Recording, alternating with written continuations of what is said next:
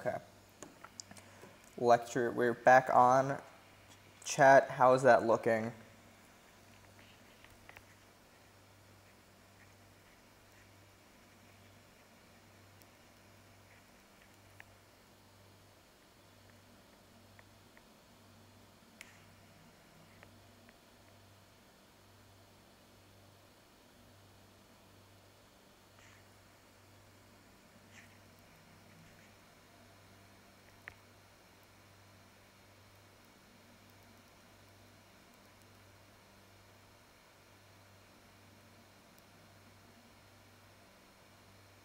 I'm good? All right, awesome, great. Okay, sorry about that, guys. Welcome back to the lecture. So, if you weren't here for the first lecture, my name is Rohan Suresh, and I'm one of the co-instructors alongside Sami Al-Qadi. He's not here right now, but he's in the chat. He's in the chat, and he'll be answering any questions you guys have. All right, so what are the goals for the class today? So the goals for the class are, firstly, to go over class logistics. Secondly, go over what is Bash and what exactly we'll be doing with it. Third, we're going to go into Bash setup for different operating systems. And finally, we'll do an intro to Bash. Okay, just double check, can you guys hear me okay, and is the screen okay?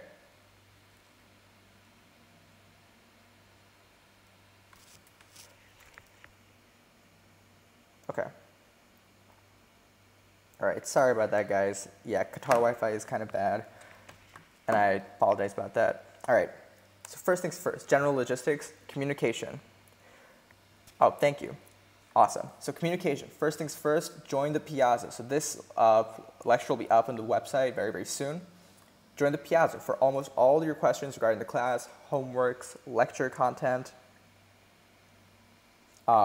due dates, etc. You'll find all that in Piazza. Discord for group communication. So we do a lot more than just that in Discord. Like I, spam the chat when the Twitch is about to go up. If you have any questions, like I am on Discord pretty much 24/7. So is Sami. Will answer questions pretty much right away if you have them. So Discord's a great resource. The CS196 website is great for finding the syllabus, lectures, important links, etc. And email. So we want to be here for you. If you have any emergency, please email us. We're not going to be mad if you reach out to us via email. We really want to help you guys out. And if you have a personal question, you should post on Piazza and post a private thing to us. Lag, disappointing.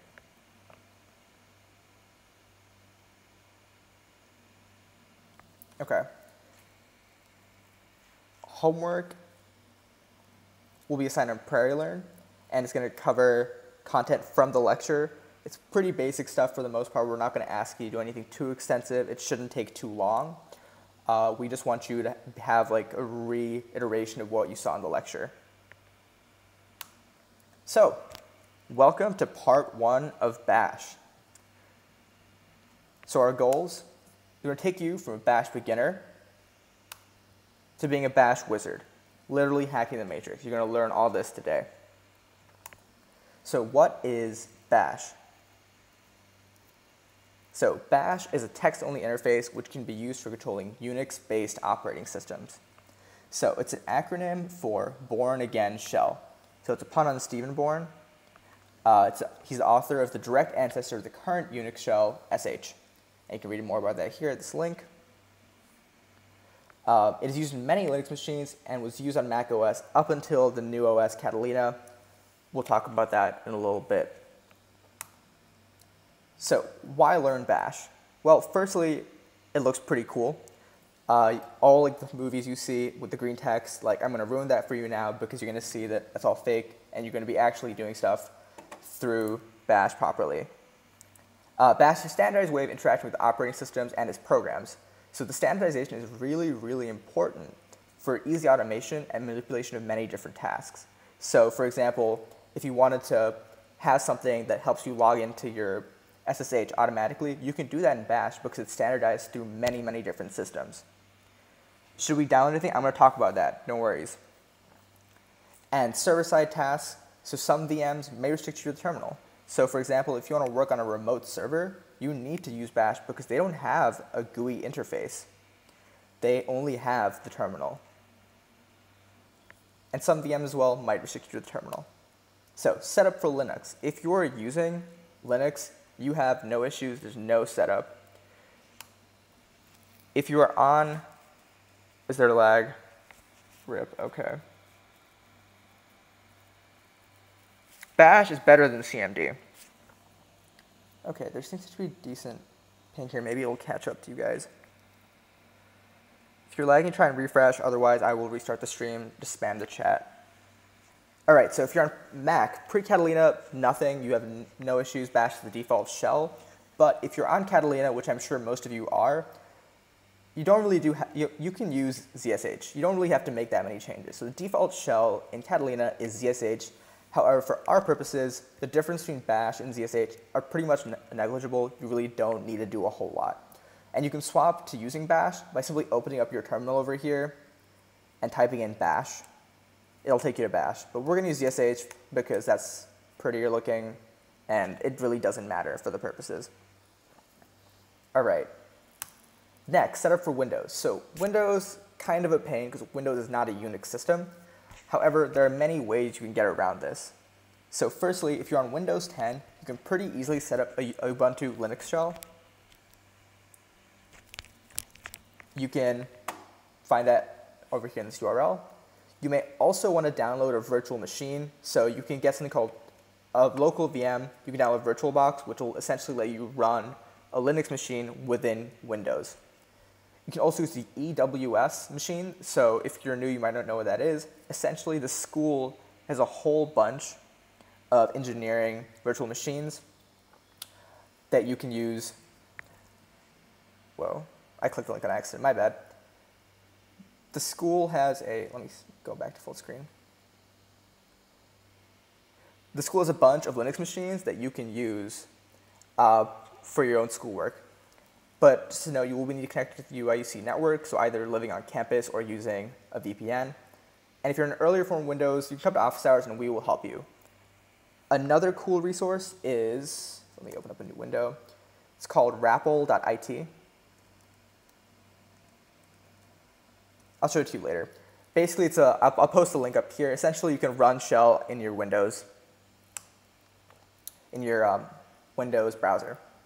All right, so let's start off with the basics of what control in bash looks like. So you have a bunch of commands.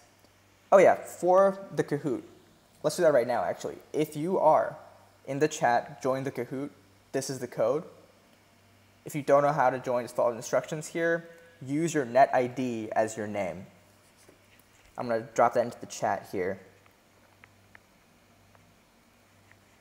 Don't worry, I will play the music when we're doing this. I just don't want it to interfere with what I'm saying right now. And if there's any mods in the chat, can you just keep spamming the code? There we go. All right, cool. Just keep joining. I will give you guys a minute once we actually get into it too. So I want all you guys in there. So commands. We interact with the bash command line through a variety of commands. So these are unique statements or keywords that indicate specific tasks. So a lot of it is memorization, but eventually it'll be very natural. So something to note is sometimes you write a single command like ls or list, and it'll do exactly what you want. But some commands need arguments. So arguments are further variables that you put after the command to execute a task. So for example, the copy command at cp needs 2 arguments, the original file name and the name of the new file you're making. So this will make more sense later. The code should be higher up. You can scroll through. The mods will be posting in the chat too. All right, flags. Another thing that's important in bash, and this might seem a little confusing right now, but once we get into the actual practices, it'll make a lot more sense. So a lot of commands have other behavior that can initialize with flags, and these come at the end of the command. And you can find all these flags in the man pages. So if this makes no sense to you, don't worry, you will be a pro this by the end of the lecture. So for our purposes, imagine this as the system we're using. So this is my computer, this is the folder we're working with, and this is what's inside the folder. And to make that super clear, I have this up here. So this is our intro to bash folder, and within it are all those directories that you saw in that diagram. Is this size okay for people, or should I make this bigger? I'll wait a sec for you guys to reply. Lag, all right.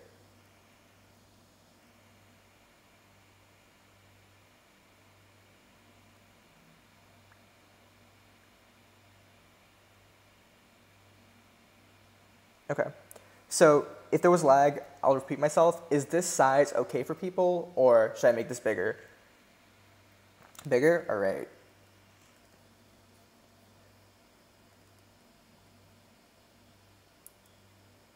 Fortunately, this can't be made that much bigger. Yeah, that's the most you can get out of there.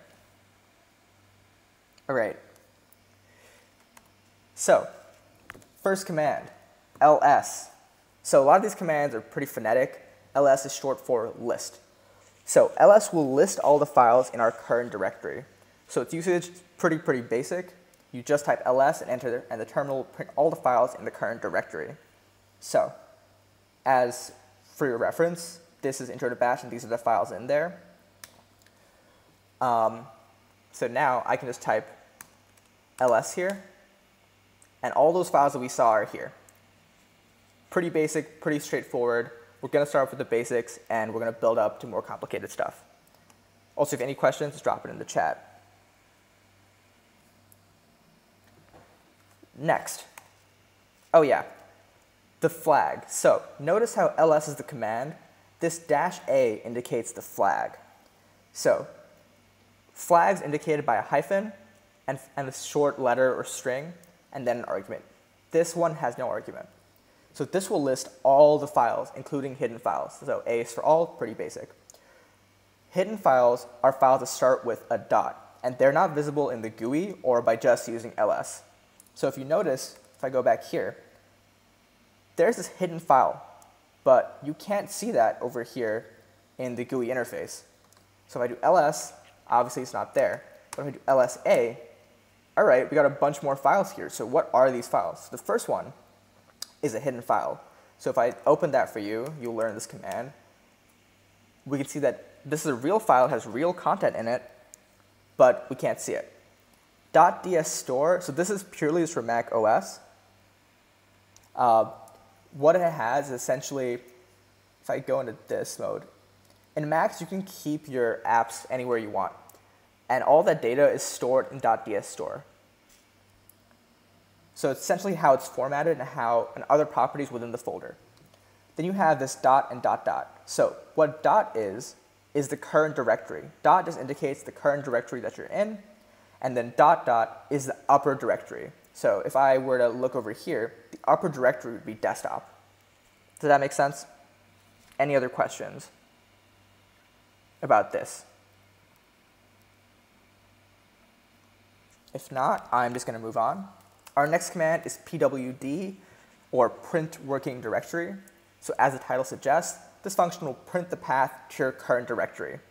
So usage, like ls, it has no arguments. You just type pwd and enter, and the terminal will print the path to the current directory. So pwd, enter, and we can see the full path there up until intro to bash. Okay. I'll check OBS to see if we have decent ping. All right, cool. Okay. Let's clear that up. Also, the clear command is super useful. It basically just moves things up. So like if you have a bunch of text here, you can just type clear, and it'll scroll up so you're back at the top. Okay, lag. Can I explain more? Sure. What specifically do you want me to talk about? My last M2.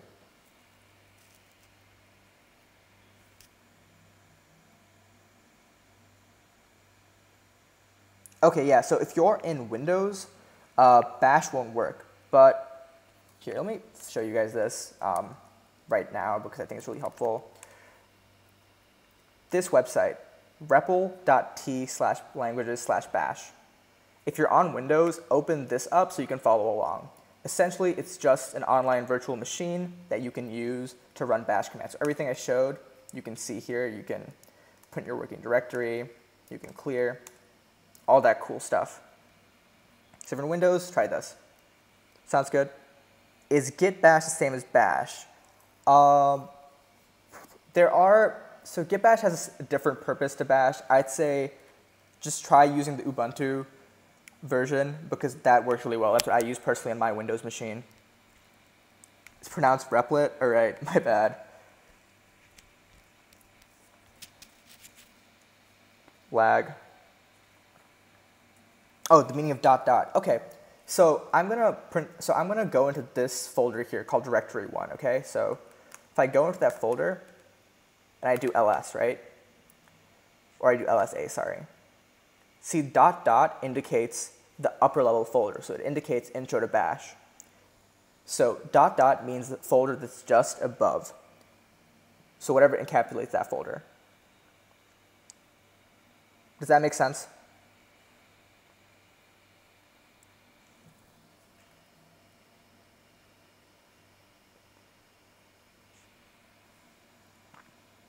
Okay, no more questions, I'm gonna move on. So, just a reminder of what our file system looks like. Can you do just dot dot dot? Let's find out. Dot dot dot. Yep, it pulls you up 3 times on my desktop now. So if I list, I can go into my intro to bash and then back to directory 1. So yeah, you can do dot dot dot dot. All right, so just a reminder, this is our file system and we are in the intro to bash folder right now. Can I demonstrate ls dot dot? Sure. So if I do ls and an argument, it will basically list the files in that directory. So if I do ls regularly, it'll just list these files. But if I do ls directory 1, it'll list the files that are inside directory 1. So similarly, if I do ls dot dot, it'll list the files in my desktop, like so. I can probably turn on my camera. You guys can see me. Cool.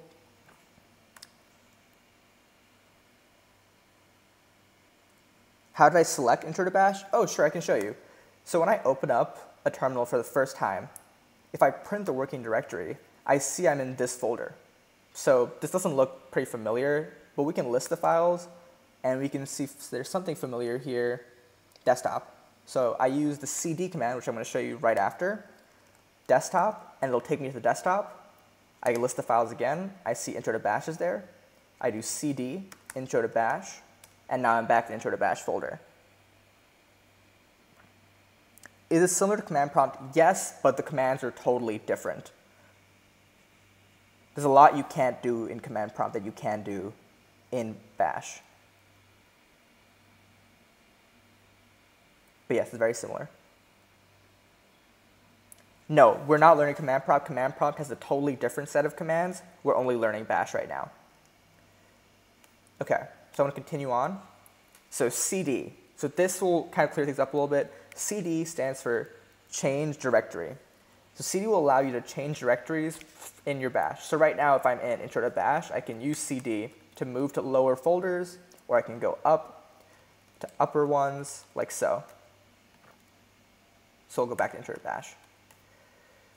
So the usage is you type cd and then your path to your new directory from the current directory. How do you do dot dot dot again? You write cd space dot dot dot dot. So then hit enter and you will change your directory to the new directory. If the directory does not exist, the terminal will print an error message. So let's try that, for example. cd fake folder. No such file or folder exists. So you can't cd into things that doesn't exist. Your computer will prevent you from doing that. So if I, for example, if I do cd new directory, we'll change the current directory to the new directory. So we're at intro to bash right now. All right, so there's a bunch of questions about command prompt in Windows and bash. Let me just explain. So the default terminal in Linux machines and Mac OS machines, because they're both Unix, is bash. It was bash for Mac, but unfortunately at Catalina it got replaced with ZSH. ZSH is slightly newer, it has a few extra features, but for our purposes they're essentially the same. The differences won't affect what we're learning right now. Command prompt is Windows' own scripting terminal. The commands you need for command prompt are totally different to what you use in bash. But what you can do is get Ubuntu Linux. You get an Ubuntu Linux shell within Windows that'll basically work exactly like bash. And once these slides go up, Sammy, you have access to slides. If you want to drop the link in, please do that so people can use that. You can also dual boot. That's pretty fun too. Okay, so for CD, our demo we're going to do now is go from intro to bash, our red folder, to directory 1. So we've done this a couple times already, but I just want to demonstrate that. So notice I'm in intro to bash right now. If I print the working directory, I'm in intro to bash. So CD directory 1. And now when I print the working directory, we are in directory 1. Does this make sense? How do you open the terminal? Okay, if you're on a Mac, you can just hit Launchpad, type in terminal, and open up terminal. I personally use iTerm. It's an app you can download online. It just looks nicer, but the functionality is the same. Also, if you have any questions at all, please drop in the chat. If you have questions afterwards, I'll stay on to answer them. Okay, so does CD make sense? And any of the first three commands make sense so far?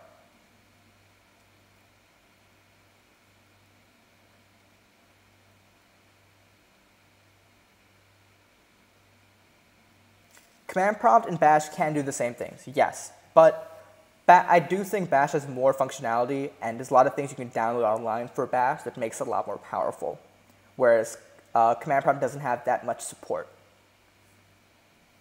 Are we going to need bash soon? Absolutely. The reason we're teaching you bash is because you're going to use bash to run a lot of things. So for example, you can run Python scripts from bash. So I can run Python from here, do you can run Python in here, right? You can do a lot of powerful things in bash. We're going to do all of Rust in bash. A lot of your project will be done in here too. So bash isn't a programming language, but you can use bash scripting, which we'll cover in the next lecture, to do some commands. It's just a bunch of commands to control your computer. The reason we teach you bash is because it lets you do what you can already do in your computer and even more. So I'm going to move on in the interest of time. So CD continued. So if you type CD and start the path with a /, you will use what's called an absolute path. So this means, so what you're using here to move from directory 1 to the next directory is called a relative path. You're moving relative to where directory 1 is. So if I go from here to directory 2, I can write CD directory 2, and it's in relative distance.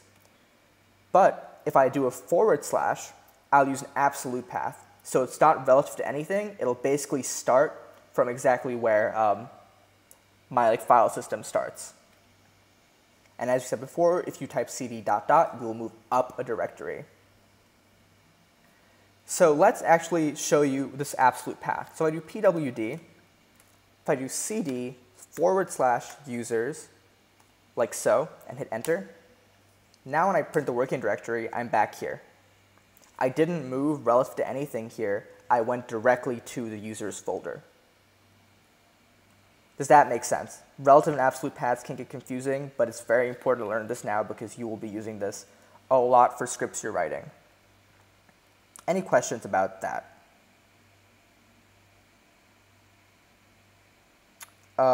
Ricky Zhao, try just Googling online shell and find the replit link. What's the difference? Is that about yeah, sure, I can totally explain that again. So if let's say you're here, right? Let's go back to the intro to bash folder. So from here, notice that we have a bunch of files here. If I cd to directory 1, like so without the /, I'm moving relative to where intro to bash is. So for example, if I write cd directory 1 here, it won't move me, oops, sorry.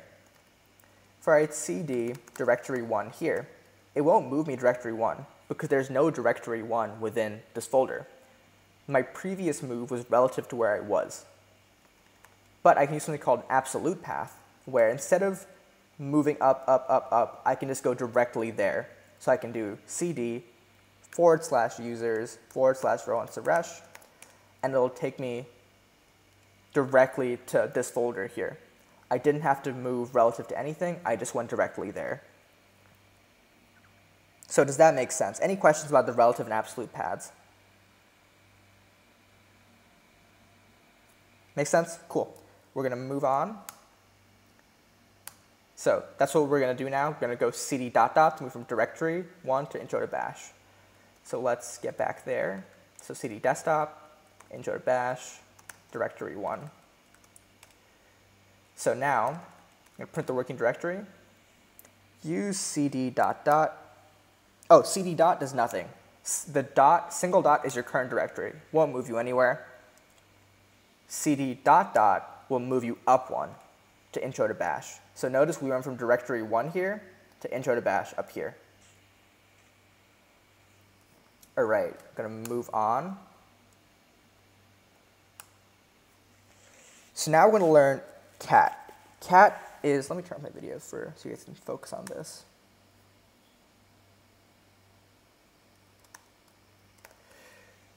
Cat is short for concatenate. So cat is used to display the contents of a file. So your usage is cat file you want to read, and the terminal will print the contents of the file. So for example, you can just write cat file name, and it will display the contents in the file to read in this file. So for example, let's list in here. We see there's two files here. There's a text file and a Python file. Let's do cat file1.txt, hit enter. This is a file with some random data, originally called file.txt. We can also cat the Python file, and we can see there's a function in here. Let's actually run the function. So to run the function, we write Python 3, and it printed a little triangle for us. Does that make sense? There's any questions about how cat works?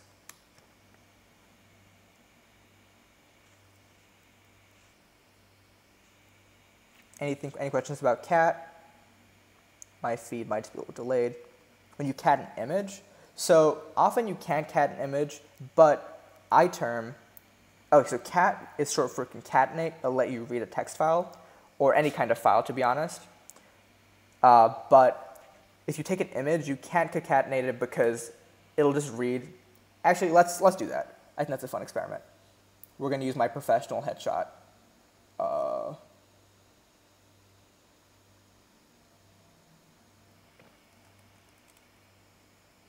So if I do cat professional headshot, yikes, what is this? So this is the metadata of the file, because why is it called concatenate? Because you're like, that's a great question actually. Why is it called concatenate? I think it's because you're kind of reading it line by line. Let's just allow this to go on. Cancel. All right, I'm going to stop this because this is getting on my nerves down. So why did it print this? So obviously if you open the image normally, it looks fine. It's a regular photo, you've seen this photo. But when we tried to cat it, this happened. The reason this happened is because an image is made up of bits and bytes. So the way an image is formatted is you have a header, which denotes what the file is. So it'll tell you it's a Word document or an image file, and the rest of it is a bunch of bits to denote the actual image itself. Unfortunately, if you try to read those bits as text, it won't work out, and you have these weird symbols, like these weird Unicode characters. Does that make sense? Any questions about that? That was a lot of information I just threw at you guys, so if you have any questions about that, ask me right now.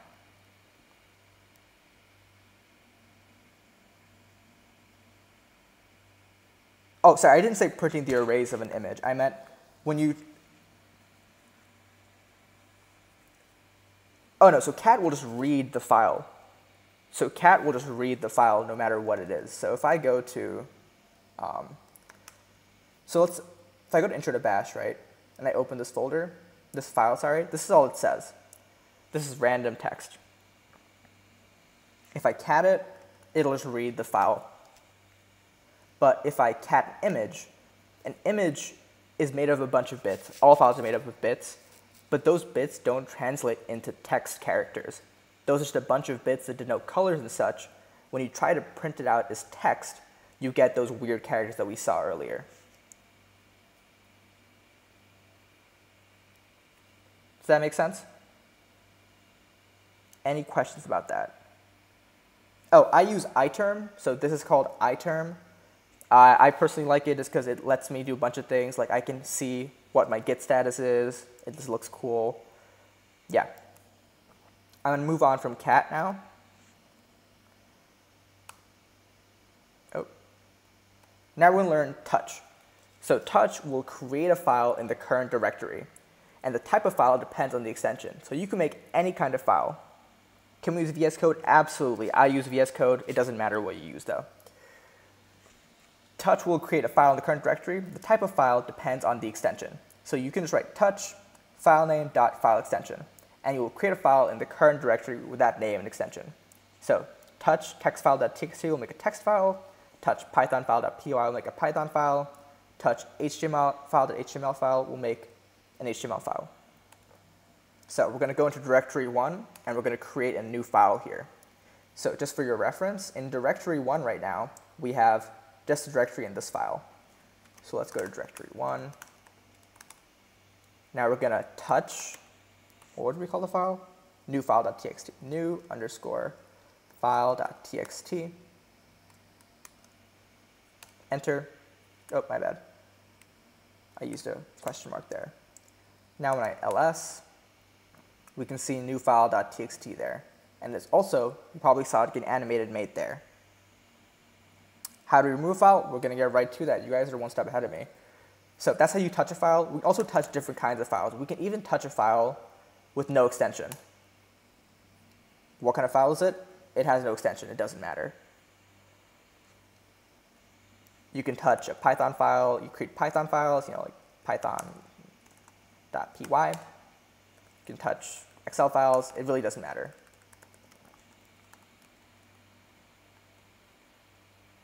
Bash and terminal are essentially like interchangeable. Like terminal here is ZSH or bash. Like that's the default. Like it will do everything you want it to. ls, cd, print working directory. It'll do all those things. Okay, so moving on. Remove. rm, remove. So rm will delete a file permanently. So I need to make that very, very, very clear.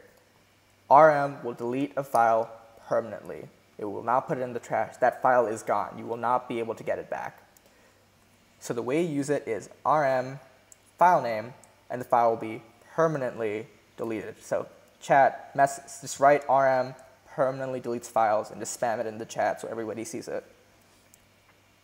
rm permanently deletes files. Be very careful with it. So we have a bunch of these files here. Let's delete them. rm. Actually, let's go back here for a sec. So we'll do this first. rm. So watch over here. rm asdf. rm python, whatever that was, deleted. rm new file.txt, deleted. All of that stuff is gone. And also, it's not going to be in my trash. It's permanently deleted.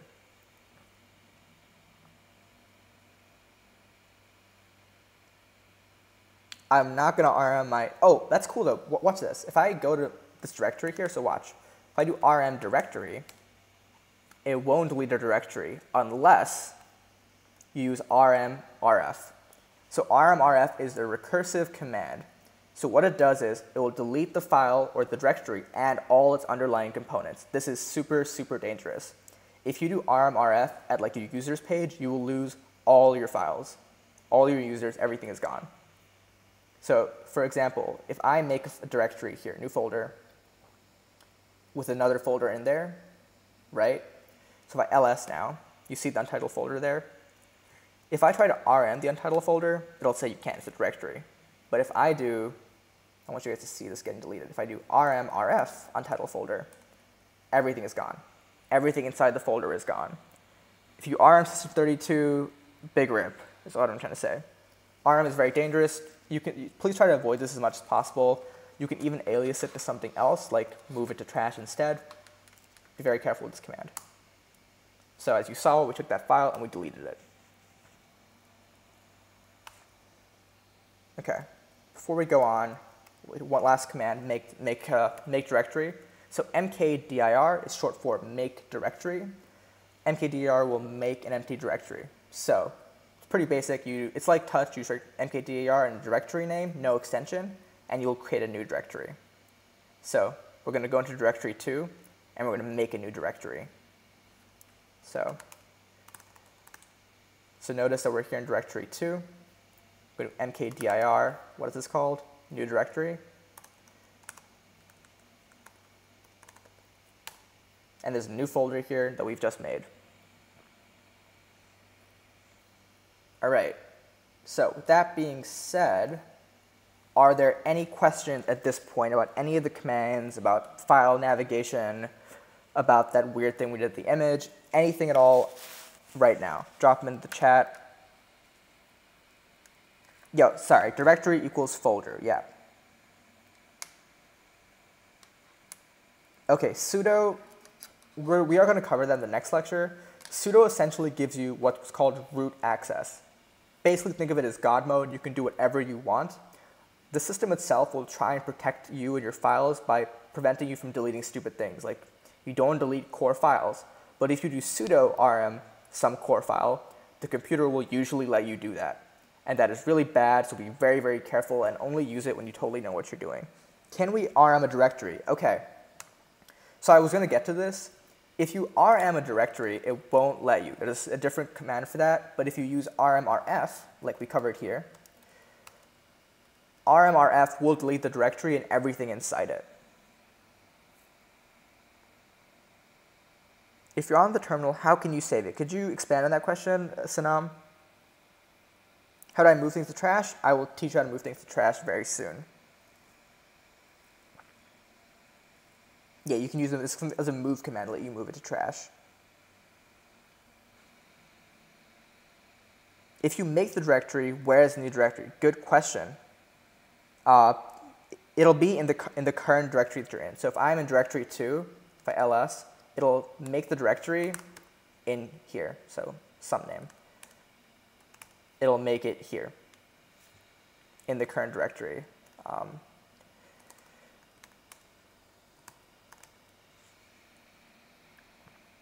Okay. Why am I teaching these dangerous things? These things aren't dangerous. These things are very, very useful for your computer. If misused, anything can be dangerous. Like I could write, I could make a perpetual while loop in Python that'll eat up all your RAM, but I'm not going to not teach you Python because it could be dangerous, right? These are all tools that you can use. Depending on how you use them is up to you.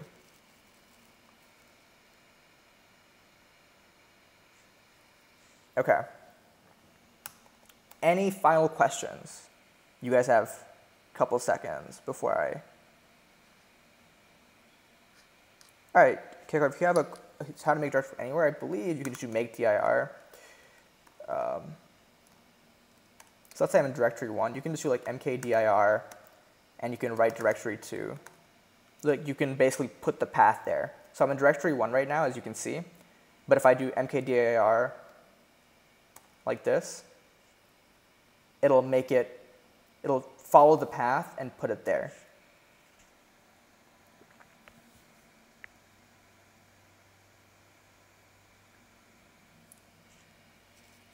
So that the optional argument there is the path that'll let you make the folder there. How do you move a directory? I will cover move very shortly. I just want to answer a question about the previous things first. If you opened Vim, all right. If you opened Vim and you can't get out, just press escape, Q exclamation mark. Don't get stuck in Vim.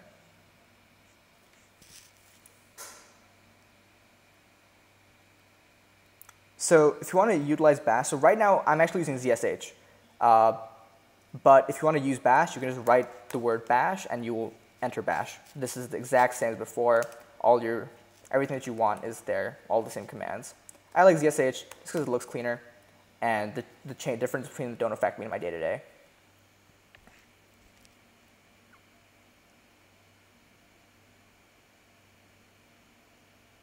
Don't delete terminal.